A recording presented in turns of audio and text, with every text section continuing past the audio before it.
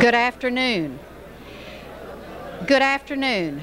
I'd like to welcome our radio audience, City Club members and their guests to the regular Friday program of the City Club of Portland.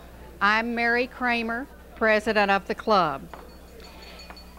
First of all, I'd like to introduce our new members. I'll ask them to stand as I call their names, and I'll ask you to hold your applause until all have been introduced. First of all, we have Jillian Abendroth, Executive Secretary, Hong Kong Shanghai Bank. Next is Irma August, Program Coordinator, Albina Youth Opportunity School, Genesis. Robin Hyatt, Oasis Director for Good Samaritan Hospital. James LeBlanc, President, Volunteers of America Incorporated. Next is J. Michael Melkirk, Attorney with Lane, Powell, Spears, Lebersky. Next is Judith Romilly, President, Portland State University. And finally, Kathleen Sayor, Attorney, Lane, Powell, Spears, Lebersky. Please join me in welcoming them.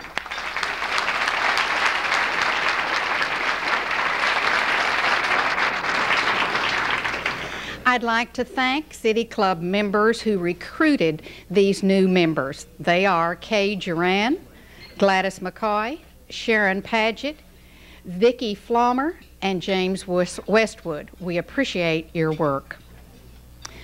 We'll start with a few announcements. Next Friday, September 14th, Ted Savinar, nationally known Portland artist, will speak on what it means to be a professional artist. He is co-creator of the stage production Talk Radio, which was made into a movie by Oliver Stone. His artwork is represented in the permanent collection of New York City's Museum of Modern Art and the Smithsonian's American Archives. We'll be here in the Benson Hotel in the Mayfair Room. 2 weeks from today, Friday, September 21, Sharon Rodine, President of the National Women's Political Caucus, will be with us. She'll speak on women, political leaders for the 90s. Rodine, who has been called the new feminist, will discuss what it will take for women in the 90s to move into the public sector leadership roles and into the political pipeline. Please note for this program, we'll be over at U.S. Bancorp Tower, 41st floor. 3 weeks from today, Friday, September 28th, brings a special program, Convention Center, the heart of development on Portland's East Side. We'll be on site at the new Convention Center for this program. A distinguished panel composed of Sam Brooks, who is president of Oregon Association of Minority Entrepreneurs, Larry Troyer, General Manager of Lloyd Center, and Pat LaCrosse, Executive Director of Portland Development Commission, will be our speakers. We have arranged free transportation on Max for this program. Look for the details in the bulletin. Last week we announced that City Club and Merrillhurst College have joined forces. We want to remind you of that today to let you know that it's an exciting program. This course will be presented for 10 weeks. You can get graduate or undergraduate credit for it, and it's an issue-based seminar which will focus on City Club speakers. Students will come to our Friday programs, then adjourn to the club office where they will talk about what they have heard that day. We've already been told that some of our speakers during that period will join the class, so it's really going to be an exciting class to be in, to have the speakers come and join with you. They're going to limit this enrollment, so if you're interested, call now. You should call Merrill Hurst Student Services, and that number is 636-8141. Now for today's program. Harry Lonsdale is here to discuss his candidacy for the United States Senate. As was announced in our bulletin, Senator Hatfield, the Republican candidate and incumbent, was invited to participate. Under City Club policy, should one candidate decline the club's invitation, the other candidate is allowed to appear alone. Harry Lonsdale, the Democratic candidate, accepted the club's invitation. The incumbent, Mark Hatfield, declined. The format for today is that Mr. Lonsdale will give a 10-minute opening statement. Following that, two City Club panelists will ask a series of questions of Mr. Lonsdale. These questions were prepared by the club's program committee. On the panel are Marge Kafori, Director of Governmental Affairs for the City of Portland, and Vivian Solomon, attorney with Lane Powell Spears Lebersky. Both are members of the club's program committee. I also want to thank Kathy Oxborough, member of the Board of Governors and Executive Assistant for the Oregon Commission for the Blind, for serving as our timekeeper today. After the club panelists complete their questioning, City Club members will have the opportunity to also ask questions. There will be a mic in the center of the room. You will have 30 seconds to ask your questions. Mr. Lonsdale will have 1 minute to respond to those questions. We will end at 1:10 so that Mr. Lonsdale will have an opportunity to give closing remarks. Please join me in welcoming today Marge Kafori and Vivian Solomon and the Democratic candidate for the U.S. Senate, Harry Lonsdale.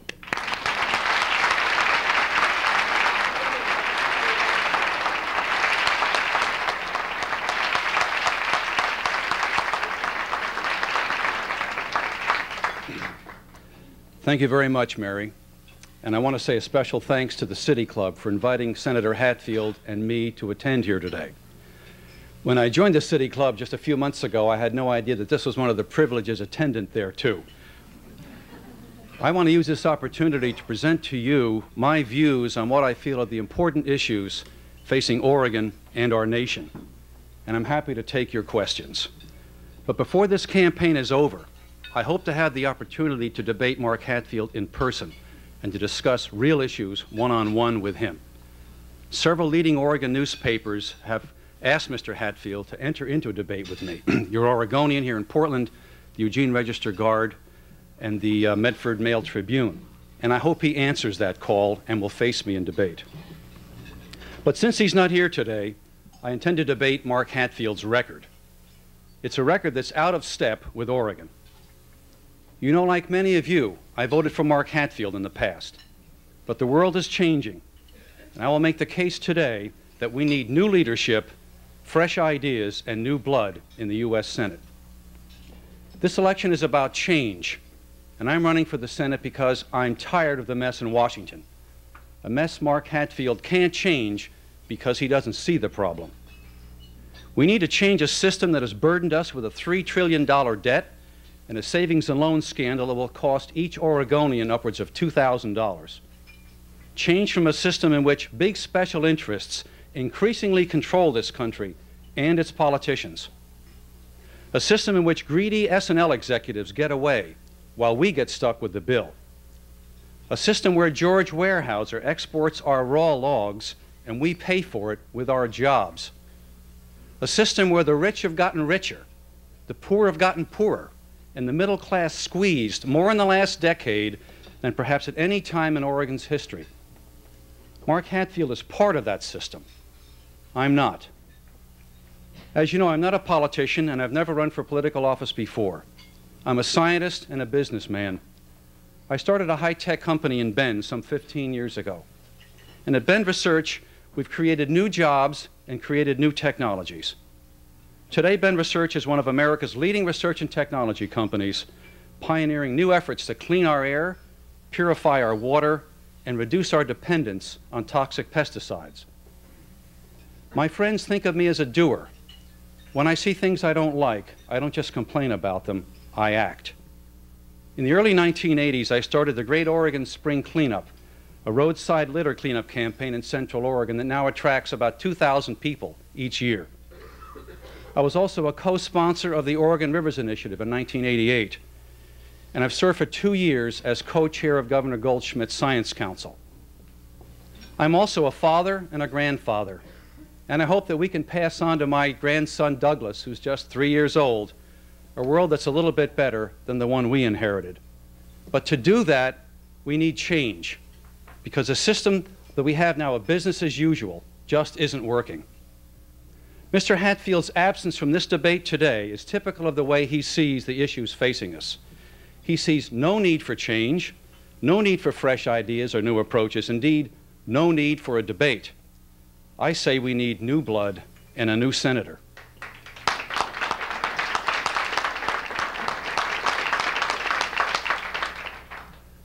On the issue of a woman's right to choose the option of a safe and legal abortion, Mr. Hatfield is stuck in the past.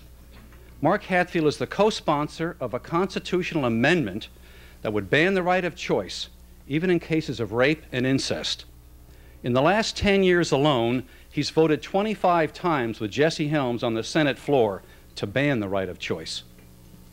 Today, with Judge Souter's appointment pending before the Senate, that right is threatened. The new Supreme Court could overturn Roe v. Wade.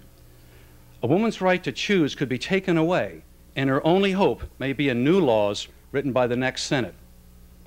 Should those laws be written by Jesse Helms and Mark Hatfield, or should Oregon send a new senator to Washington dedicated to the fundamental right of every woman to choose for herself?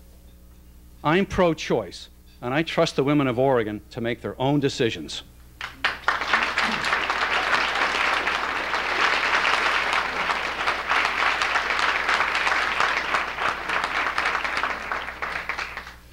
When it comes to Oregon's economy, our jobs, and our future, Mark Hatfield must be held accountable. As the man with principal jurisdiction over the management of our national forests and as ranking minority member of the Senate Appropriations Committee, Mark Hatfield must be accountable for his role. His actions have polarized our state as never before over this timber issue. We've lost thousands of timber jobs, and our environment has deteriorated substantially during Mr. Hatfield's 24 years in office. Mark Hatfield now says he needs 6 more years to try to find a balance to our timber problem. I ask a simple question: what has he been doing with the last 24 years? Workers can't take 6 more years of dwindling jobs, and our environment can't stand 6 more years of destroying our ancient forests. His policies has failed us on both counts. We need a new approach to the timber industry. We need to create new jobs manufacturing wood products here in Oregon. We've got to have an all-out ban on log exports now. No loopholes and no exceptions. George Weyerhaeuser and Georgia Pacific need to know the quick profits made by selling logs to Japan are costing us jobs. We want a total export ban, and we mean it. Not one more log, not one more job lost. Finally, there's the question of who Mr. Hatfield really represents. In the last 10 years, Senator Hatfield has accepted money from over 300 special interest PACs. He's taken hundreds of thousands of dollars from PACs, from toxic polluters, from savings and loans, and especially from big timber industry PACs. When you have hundreds of thousands of dollars of special interest money in your pocket, it's hard to say no to those special interests, and Mark Hatfield hasn't. We need to remove the grip that special interests have over the politicians in Washington. Mark Hatfield can't do that because, like most of our politicians today, he too is caught in their grip. This country desperately needs real campaign finance reform. Not only have incumbents become increasingly difficult to replace because of all the special interest money they pile up, but they become the property of those special interests. The Congress has been addressing this very problem in recent weeks. In the Senate, they voted to place spending limits on campaigns. They voted to reduce special interests, the influence of special interests. They voted overwhelmingly to ban special interest speaking fees, those so-called honoraria, from big corporations and special interest groups. But Mark Hatfield couldn't change. He was one of only 23 senators who voted against the ban on special interest speaking fees. Now, that's no surprise when you realize that he takes an average of over $30,000 each year in speaking fees. That's more than the median Oregon household income.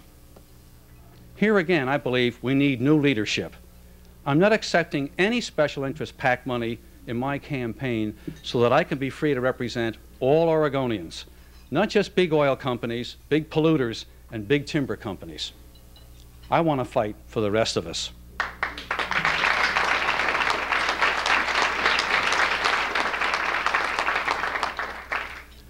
The S&L scandal is just one example of what I'm talking about here. They say it will cost $500 billion to fix it. That's $2,000 or $3,000 for each and every one of us. It happened because the politicians in Washington were looking out for themselves. They were looking out for campaign money. They were looking out for speaking fees, but they weren't looking out for us. They were asleep at the switch. They gutted the regulatory mechanism. They changed the rules and then cut the budgets of the people who were there to enforce the rules. This is a system, friends, that isn't working for you and me. It's a system that won't be changed or fixed by more of the same. The spirit of freedom that has guided our country through its proudest, most noble moments will soar again. But it needs rejuvenation. Our democracy needs a breath of fresh air. The challenges of the future demand nothing less. And the quality of life we leave our children demands nothing less. You know, we Oregonians are distinguished in our desire for fair play and independence. We're resolved to protect the rights of individuals. We're resolved to change things that aren't working. As your senator, I pledge to you I'll never forget who I am, where I came from, or who sent me there. 24 years ago, Mark Hatfield left Oregon for Washington, D.C. 24 years later, he opposes the individual right of a woman to choose. 24 years ago, Mark Hatfield fought the special interests. 24 years later, he takes special interest money by the hundreds of thousands. 24 years ago, Mark Hatfield fought to change a system that wasn't working. 24 years later, he fights to protect a system that isn't working at all. It's time for new blood, for fresh ideas and new approaches.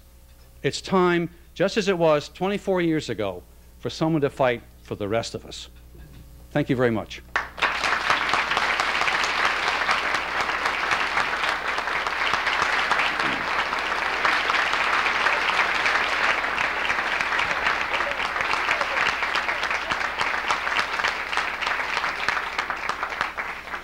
We'll now have questions from our panel. Vivian Solomon will ask the first question. Vivian?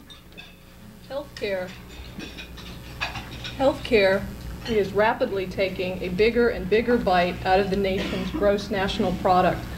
Do you think the federal government has a role in containing healthcare costs? If so, what is this role? I believe the federal government does have some role. You're right. Healthcare costs have become intolerable in this country. I believe it said we spend 12% of our GNP on healthcare. The Canadians, with healthcare for all, spend only like 7 or 8%.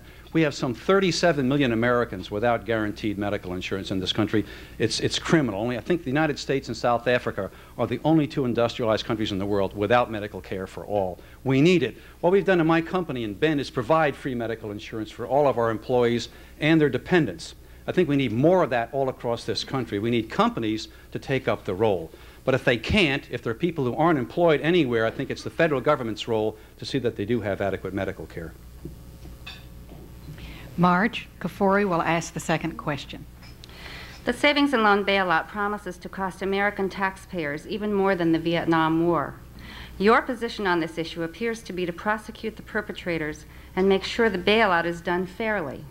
How would those actions help to reduce the cost of the bailout? And what would you do to prevent the same occurrence with other lending institutions?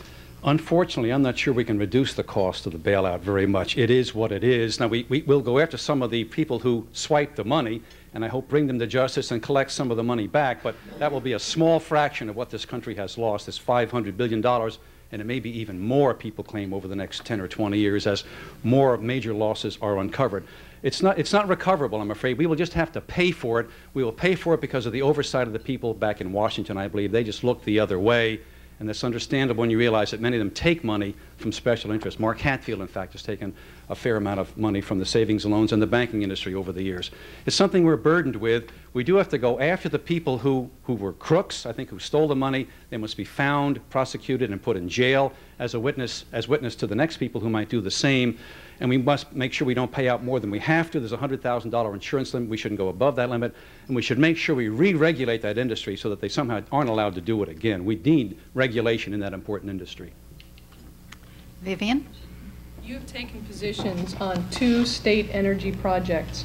You oppose the building of the Salt Caves project, and you support the continuation of Trojan. Given that Oregon and the Northwest require new energy resources, how would you meet future regional needs? On Salt Caves, I believe for the good of South Central Oregon, that project is not favorable. It would essentially destroy a major part of the Klamath River, which is a major tourist attraction for South Central Oregon. I believe we should keep that. We don't need that minuscule amount of power that project would produce. And I think the environmental community is as one in opposing it. Most Oregonians are opposed to it. On the subject of Trojan, I believe I've not found Trojan to be unsafe. If I felt it was unsafe, I would vote like everyone else would in those circumstances to shut Trojan down. I don't believe it is unsafe. What most Oregonians are concerned about with respect to Trojan, I believe, is long-term repository for high-level waste, and we must get on with finding a solution to that problem. The deadline right now, I believe, is the year 2005 for solving that problem. We put a man on the moon in like 8 years. It shouldn't take us 15 more years to find a high-level waste repository. We must shorten that deadline and find a repository for those high-level wastes, not just for Trojan, for all the reactors across the United States. Marge? Senator Hatfield's position as ranking minority member on the Appropriations Committee has given him the clout to secure 75% UMTA funding for the West Side Light Rail project. Given the unlikelihood that you as a freshman senator would be appointed to the Appropriations Committee, what would you do to ensure that continued funding for the West Side gets through Congress and past the opposition of UMTA? Well, of course, it may get approved this year. That's unlikely, I guess. It'll more likely happen next year. And it's not a foregone conclusion that I will not be a member of the Appropriations Committee. It would be my first choice, as a matter of fact. And George Mitchell has said, if I can unseat Mr. Hatfield, I can probably have my choice of positions in the U.S. Senate.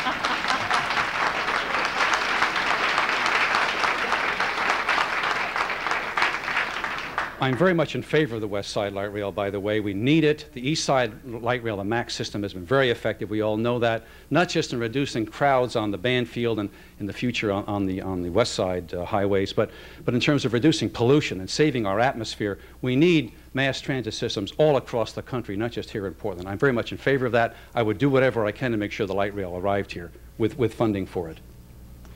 Vivian?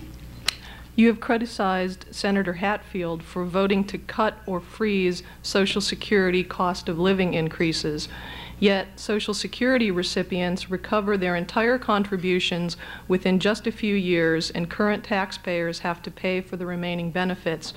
Also, many Social Security beneficiaries don't even need Social Security payments.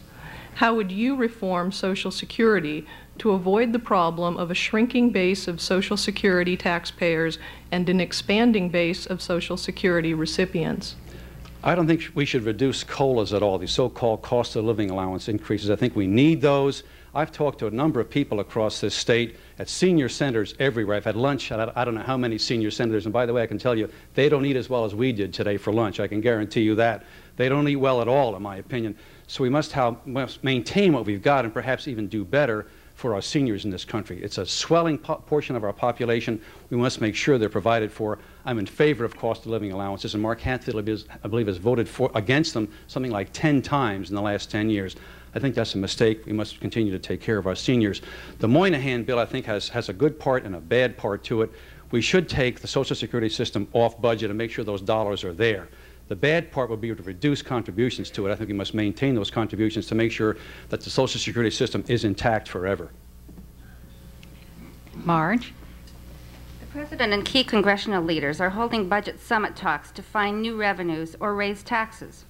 If you were part of that summit, what new taxes or other means of raising revenues would you push for? Yeah. By the way, I'm not sure we know where Mr. Hatfield stands on the budget deficit. He's not here to tell us today. I wish he were.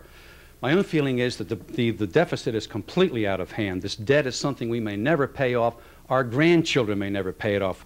The politicians in Washington just haven't had the courage to do what it takes, either raise taxes or lower expenditures. I would go there with that courage, I guarantee you. The first place I would look for is in the military, particularly these very expensive, sophisticated systems that I believe we no longer need with the end of the Cold War. I refer here to the MX system, Star Wars, B-1 and B-2. All of that, I believe, with the end of the Cold War last year, is superfluous, and I would cut those things out very, very quickly.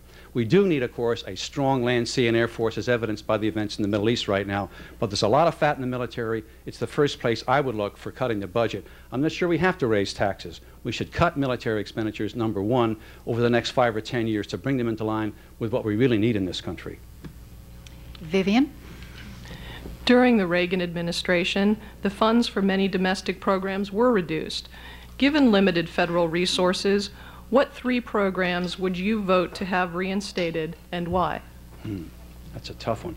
I'm not sure I would reinstate. I think we need medical care for every American citizen. That's the first thing I would look for in terms of new programs. Medical care. We absolutely have to have that. The rest of the world has it. Why don't we? We also must put major emphasis on education. George Bush, when he was running, called himself the education president. It's bunk. I mean, the guy reduced the education budget by 2% in real dollars in his first year in office. We must put much greater emphasis on education than we have in the last 10 years in this country. We are falling behind the industrialized world. We just can't allow that to continue. So those would be my 2 priorities, medical care and education. I think the places for us to put our dollars. You know, Mark Hatfield has said has brought pork back to Oregon. Part of the pork he's brought back is something called the Elk Creek Dam, a $120 million boondoggle. That money would have looked very great here at making Portland State University into a major research university. It's things like that I think we need, not Elk Creek Dam.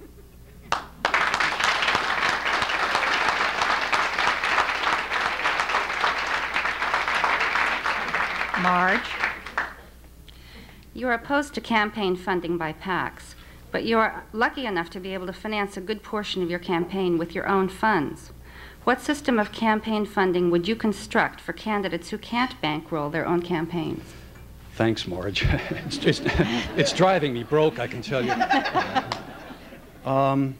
As I said in my opening remarks, we desperately need campaign finance reform in this country. I've toured this state from Baker City to Brookings, from Astoria to Ashland, and I've met, I can't tell you how many people that I would be happy to have represent me back in Washington. And they can't get there, and they won't get there because they aren't millionaires. And that's a pity. I think we need to open up the whole political process to bright people who love this country, who want to go to work for this country back in Washington. Yes, it's true I happen to have some bucks. Most people don't happen to have some bucks. What we desperately need, I believe, is free television in this country. Where I'm spending most of my money, where all candidates spend their money, is on television time. I believe it's true, I think the New York Times reported just 6 weeks ago that only 3 countries in the world don't provide free television time for their major political candidates: the United States, Norway, and Sri Lanka. Now, why are we in that mess? I mean, why can't we tell those stations who get their privilege of broadcasting from the federal government, from the FCC, you must provide free television time for the candidates? That would reduce expenditures by a factor of 10. That's what we need. Vivian? As a scientist, you have been involved in developing new technologies. Many observers have noted that America has been the inventor of technology, while it has been other countries, notably Japan, that have taken advantage of America's inventions to develop useful and exportable products. How can America reverse this trend so that we can take advantage of our technological inventiveness to develop practical and profitable products? Yeah. Good point. We are falling behind, not just the Japanese, but so many other countries as well. And we do have the brain power, and we do have a wonderful university education system in this country. We provide not quite universal education that is beyond secondary education. We do better than any other country in the world in providing university educations for our people. But we've done a couple of things. We've not remained competitive in terms of technology, even with the Japanese. The Japanese work extremely hard. They're the most loyal, dedicated, hardworking people in the world. I've been there. I know what it's like to deal with the Japanese. They're very, very tough negotiators. They have been with me and my company. They're the toughest negotiators in the world. We must be equally tough in negotiating with them. We must continue to put more emphasis on education and research in this country. Small research, not just super colliders, but the small research that the National Science Foundation needs. We must remain competitive with them. The way to do that, I think, is to re-inspire this country of ours. People now are disenchanted with what they see going on back in Washington. They think things aren't working well for the country. I think we have a sort of a malaise across the country. We must get back in there and pitch, I believe. Marge? The Middle East crisis has once again focused attention on our nation's lack of an energy conservation policy and our failure to reduce our oil consumption. What would the elements of your energy policy be? You know, we had a good thing going in the Carter years. In the 1970s, while we didn't have a major program in each area, we had programs in energy conservation and new energy sources.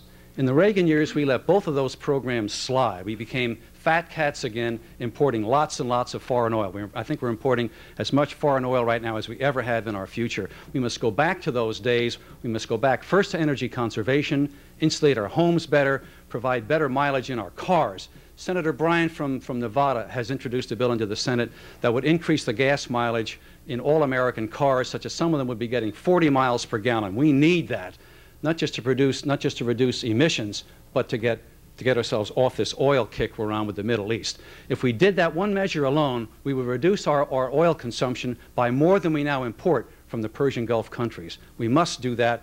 We must conserve, and we need new energy sources.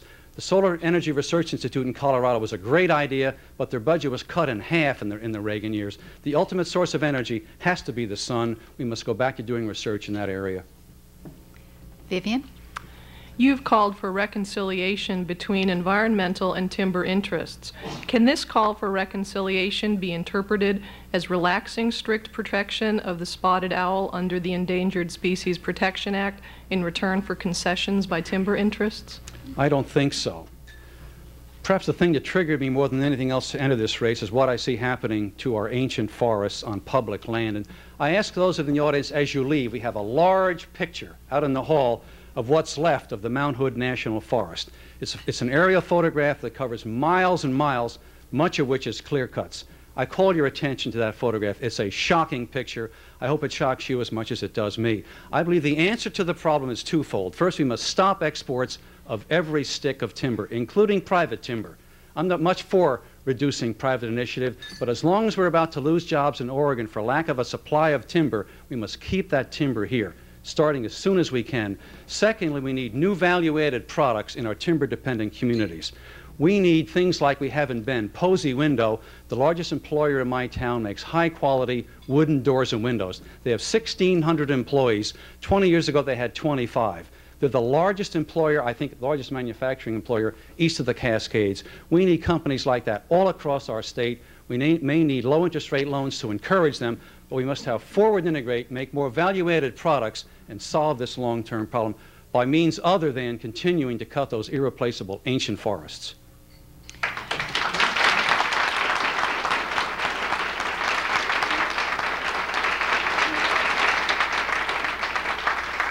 Marge will ask the last question from the panel, and then we will take questions from club members at the mic on the floor. Marge? You're a strong pro-choice proponent and have said that you believe women and minorities are still treated unfairly in this country. What specific reforms would you make that would advance the cause of women and minorities? Another good question. It is true I don't believe women get a fair shake. I mean, they've certainly pulled themselves up by their bootstraps in the last 10 or 20 years. And women, I'm proud of you. Keep it up. I think it's a wonderful thing you're doing for all of us, so not just for women, for men as well. I think we all appreciate it, and we encourage you to do more. We must somehow reactivate and pass the Equal Rights Amendment. How that failed to pass, I don't know, but it did. I would work hard to get that thing passed. I think we need equal opportunity everywhere in our country, regardless of sex, religion, color of skin, whatever you name it. We need equal opportunity. And I would work hard to try to make that happen. I think women have done, as I said, a wonderful job. I encourage them to keep at it. Don't give up. Most of the enlightened men in this country are with you. We want to see you have equal status with us and maybe help carry this burden for the next 100 years. Thank you. Questions from the floor? Steve Shane, City Club member. Mr. Lonsdale, you made some comments in regards in your opening remarks about Senator Hatfield's 24 years in the Senate. Would you, and if you do, do you support any limitation on federally elected office, the amount of times, the terms that a senator or a representative or even the president can serve? I do favor a limitation on terms. You know, we already have a limitation on terms in the presidency. I think 12 years, 2 terms for a senator is plenty. We do need fresh blood. Mark Hatfield himself thought so once upon a time. I brought a little quote that he said back in 1971 when he was running for his 2nd term. He said, "In large measure, the debilitating inadequacies of the Congress stem from the inordinate tenure of many of its members."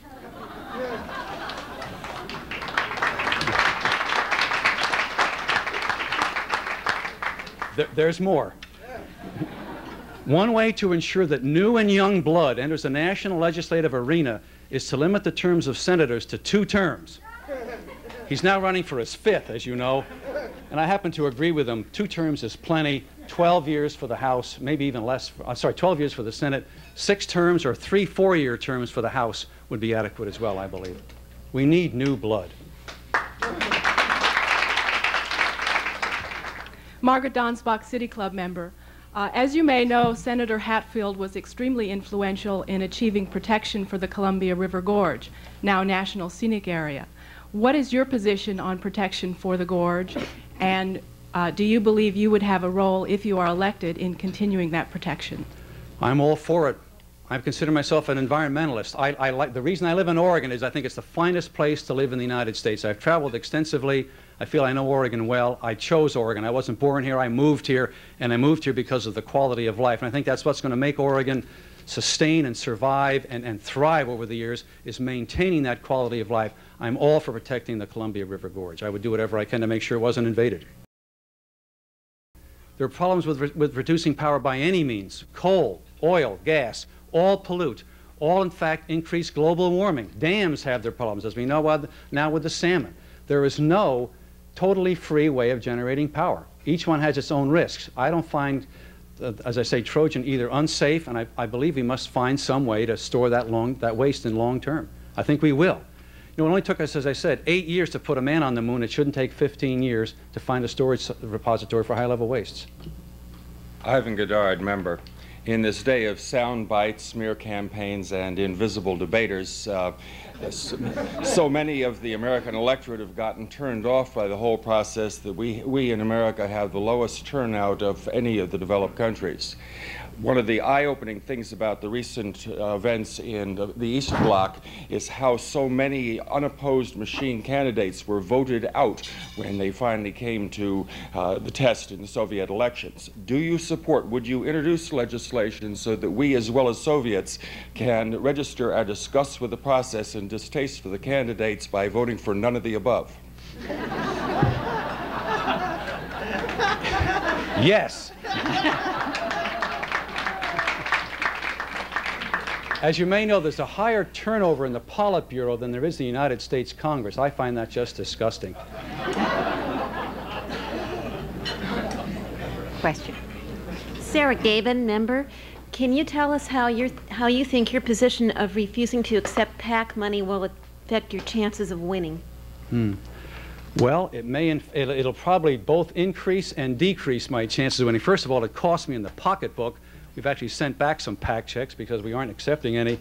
On the other hand, I believe Oregonians are sick and tired of special interest PAC contributions. I've picked that up all across this state. It's bothered me for years. What I find is I'm not the only one that's bothered. I happen to have with me, it turns out, the Federal Election Commission's report on Mark Hatfield's PAC contributions over the last 10 years or so. It's about an inch thick.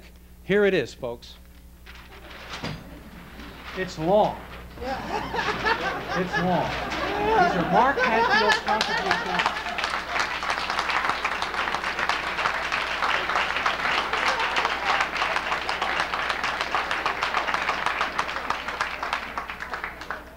can't even pick it all up.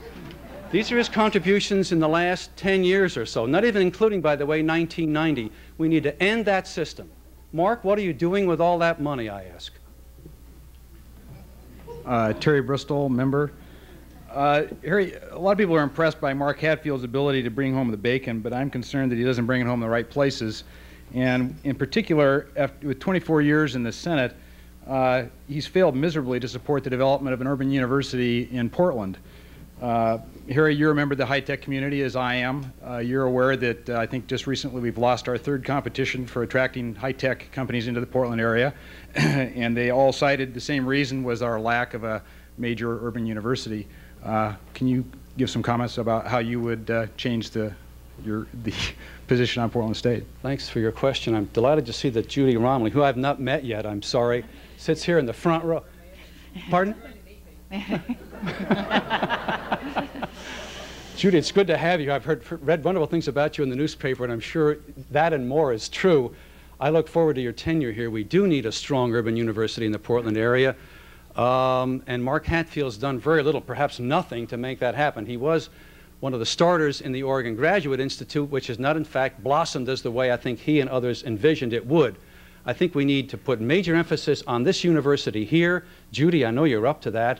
I'm behind it. I want to see this city become the city it could be, which it lacks, as you know. Those in the audience are aware of the fact that we've lost some major federal projects because we don't have a major urban university here in Portland. We must have that. I will do whatever I can to see that it happens. Mr. Lonsdale, my question is about a minute long. Is that all right? I'm not the timekeeper. We'd like for you to give it to us as quickly as you can, Greg. I shall. Thank you. Gregory Kufori, Mr. Lonsdale. In the last year, many opinion leaders have changed their mind on the Trojan nuclear plant. The Oregonian last October called Trojan a disgrace and said that its safety record was one of the worst. The Daily Astorian recently said that PGE's management of the Trojan plant has been reprehensible. The Business Journal recently said that Trojan had been run with the intelligence of a telephone post. Given that this plant is only 3% of the integrated Northwest system, given that many intelligent people like yourselves are changing their mind on Trojan, given that we have a long campaign ahead of us, do you still have an open mind? Greg and I had breakfast. Greg and I had breakfast about 3 or 4 months ago when he had my arm well up behind my back on that question. Greg, I do have an open mind. I feel whatever the voters decide on November 6th will certainly be binding on me. I will go whatever way the voters want to go. But I am a scientist. I once, in fact, had some association with the nuclear power industry. We have nuclear power all across the United States. I believe 1/6 of all power generated in this country right now is nuclear. It must be safe. I'm as concerned about safety as anyone in this audience. I have an open mind. If I were convinced it were unsafe, I would want to shut it down tomorrow. No doubt about it. Earthquake-proof or whatever you name. If it can be proven that the thing is unsafe, I'm for shutting it down. Right now, I just haven't seen the evidence as sufficiently convincing as I need to change my mind on that one. Ed Christie, member. Mr. Lonsdale, you have stated on several occasions and also today that you would like to see all old growth stopped and also suspension of export logs. There are thousands of large and small landowners in the state and who make their living on this.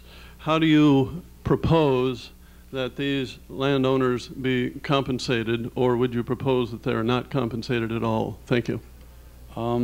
You know, I think Peter DeFazio is about to introduce a bill either today or Monday into the U.S. House dealing with private woodlot owners, small private woodlot owners, not George Weyerhaeuser, by the way. And I like the DeFazio bill. He, in fact, would allow private woodlot owners to export. I'm not sure that's such a bad idea. What concerns me is Weyerhaeuser exporting all these logs from the Coos Bay area that could be used for our mills here in Oregon.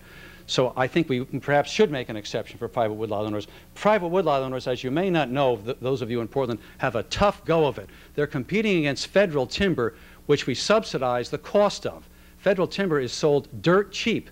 When the feds put up a timber sale, they somehow don't factor in what the trees themselves cost. They figure out the cost of the roads and the cost of putting up the sale, but they put no value whatsoever on those trees. Well, you can't grow trees for nothing if you have to plant them yourself. and private woodlot owners, in fact, do operate on a sustained yield basis. I'm proud of them. I like what they do. We must somehow raise, I believe, the cost of federal timber so the private woodlot owners can compete. Mr. Lonsdale. Jim Carlson, City Club member. As a follow-up to your answer indicating your opposition to freezing Social Security COLAs, I'd like to run another idea by you.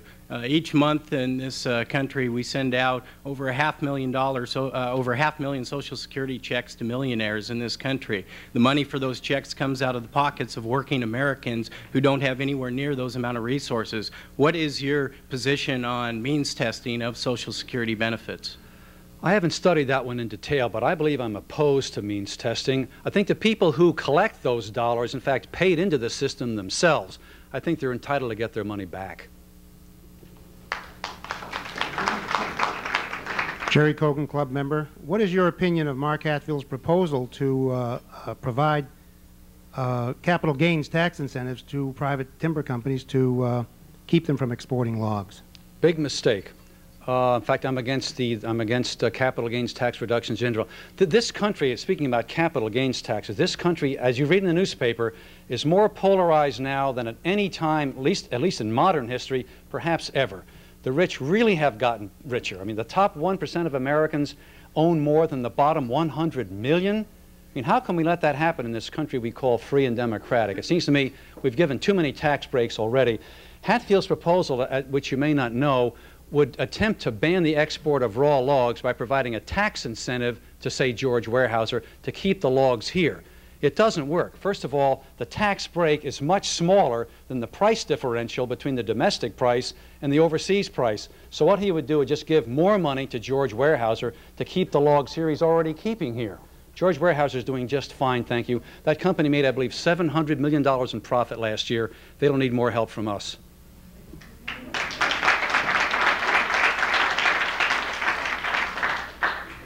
Greg Oldham, sir, City Club member. I'm concerned these days about statewide ballot measure 7. That is a measure that would essentially destroy welfare, unemployment, and food stamp programs in certain counties in this state and put all of the clients of those programs to work at less than minimum wage in assigned jobs.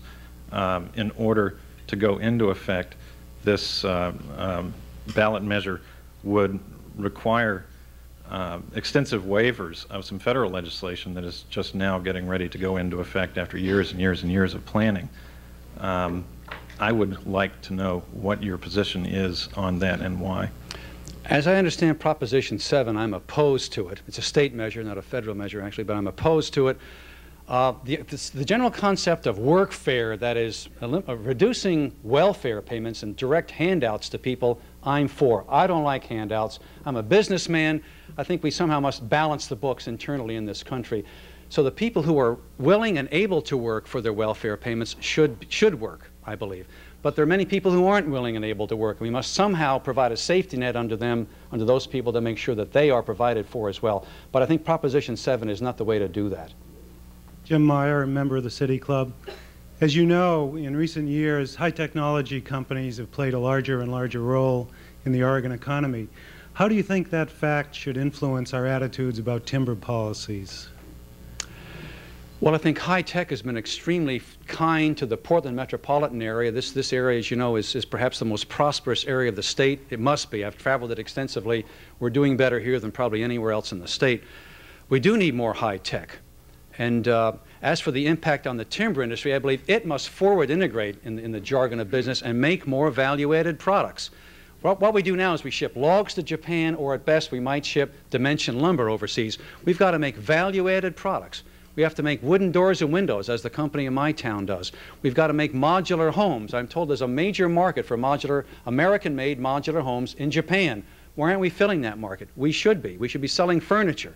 We shouldn't be exporting logs or even dimension lumber. We should be exporting our products, and I believe that very vital industry, that the wood products industry in our state, must modernize. If it can't do it on its own, perhaps the feds should help them through some low interest rate loans. I'm not sure we need that, but if it comes to that, I think we may have to do that. Harry, I'm David Cooper, member, and I wonder, my question relates to technology also. I wonder if you could provide a little bit more information about some of the spin-offs. of Bend Research. You alluded to them just briefly before.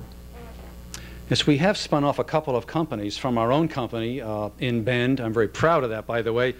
The one I could perhaps speak most fluently about is one called Concept. It makes a variety of non-toxic pest control products. And the one I'll tout, since it's not sold here and I'm not trying to sell you any of our stuff, the one I will tout is a product for controlling the pink bollworm in cotton. It happens to be the most destructive pest in the United States. And we last summer treated 30,000 acres of Arizona cotton. This summer we're treating 50,000 acres of Arizona cotton with this product. It's based on the use of pheromones, which are chemicals that insects themselves secrete to communicate with one another. And we've found ways to encapsulate pheromones and distribute them across cotton fields so that insects don't find one another, don't mate, don't reproduce, and don't infect the bolls. We think that this non-toxic pest control whole line of products is the wave of the future. Rachel Carson would have loved it if she were still around. We think that we must control pests, but we have to do it without toxic pesticides. And this company we've started, Concept, is doing extremely well in that area. They will have sales of like $20 million this year. I'm very proud of that company.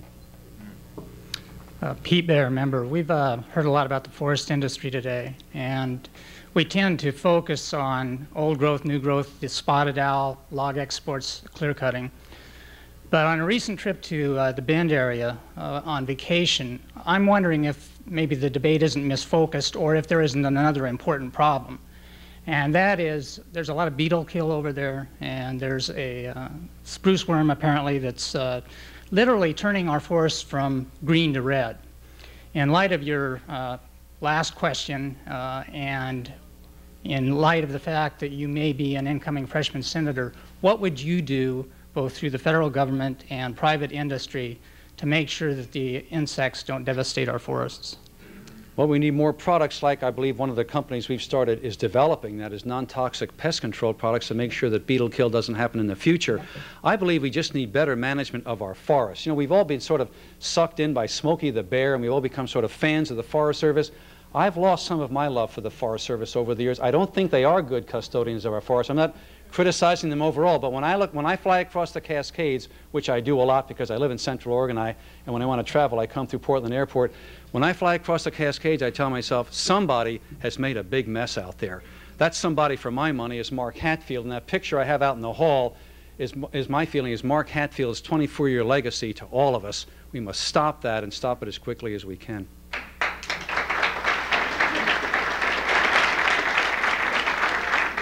This will be our last question.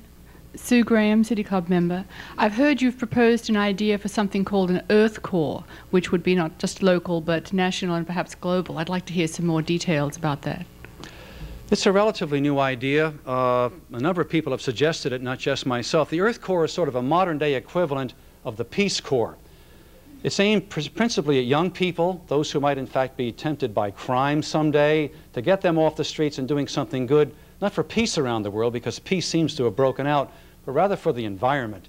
Let's clean up, let's restore, let's make this country beautiful again in the places where it isn't beautiful right now, and that's many, many places if you've traveled this country as I have.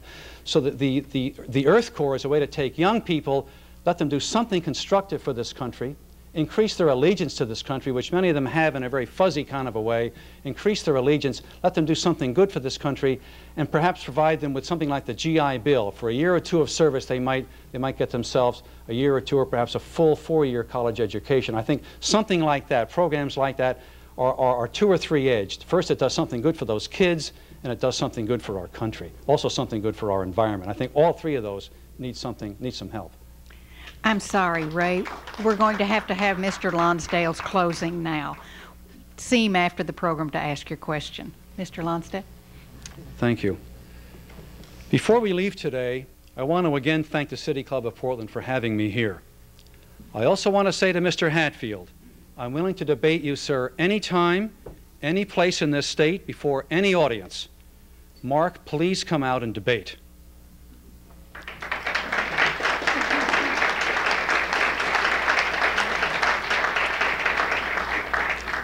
I spoke earlier of a time 24 years ago when Mark Hatfield left Oregon to go to Washington, D.C. But there's another important date that we should also remember, a day that happened 22 years ago before this very same body, the City Club of Portland. 22 years ago, a great Oregon senator, Wayne Morse, faced his opponent in a debate before this very club. Senator Morse was a maverick. He was a man who was once highly respected for his independence, but he was also a 24-year incumbent. He faced a younger opponent who was an underdog. That man was Bob Packwood, and some of you in this very audience may have been there for that debate. That day, 22 years ago, when Wayne Morse debated Bob Packwood, was a turning point in the race for the Senate that year. The Packwood campaign took off, and Wayne Morse never recovered. I think that this year, 1990, Oregon faces a similar historic moment. A moment again when Oregon is ready to discard the past, the tired ways of the past, and step boldly into the future. You know, at least then, Wayne Morse realized that he still had to hold himself accountable to his constituents by coming to a debate. At least Wayne Morse cared enough to come. Now, however, we have another 24-year incumbent, Mark Hatfield, who's forgotten that he has an obligation to listen to you, his constituents. I'd like to read you all a quote from a book that Mark Hatfield wrote in 1968, the same year of the Morse-Packwood debate. The book is called Not Quite So Simple, and the quote goes as follows. I pattern my speeches after the approach I used in the classroom. This approach was based on the premise that there is room for debate. I make a statement of my views on a given issue and then submit this view to the challenge of a question and answer period. By constantly exposing myself to this challenge, I hope to help assure myself against the arrogant slide into self-assurance that never questions basic premises and that is never modified by changing events and circumstances.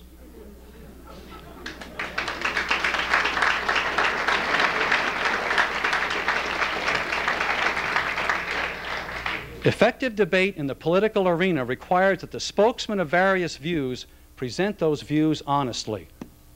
Now, Mark, you wrote those words yourself, and you believed in them once. Where are you today? Where are you for the women of Oregon who may soon be denied the fundamental right to a safe and legal abortion without the threat of government intervention? Where are you for our timber workers who are seeing their way of life die while we continue to export our logs so that George Weyerhaeuser and Company can grow richer? Where are you for all Oregonians who care about our precious quality of life and are tired of the never-ending short-sighted assault on our environment? Where are you for the thousands of citizens who are fed up with special interests controlling the politicians in Washington and burdening us with S&L bailouts, tax increases, and budget deficits?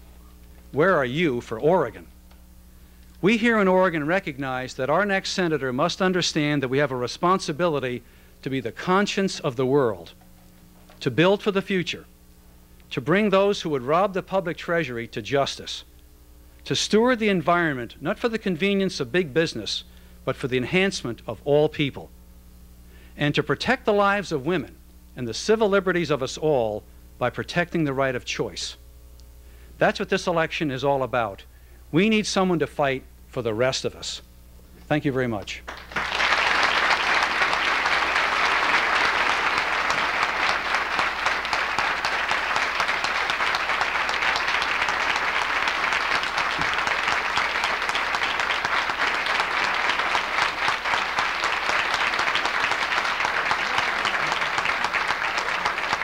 We are adjourned.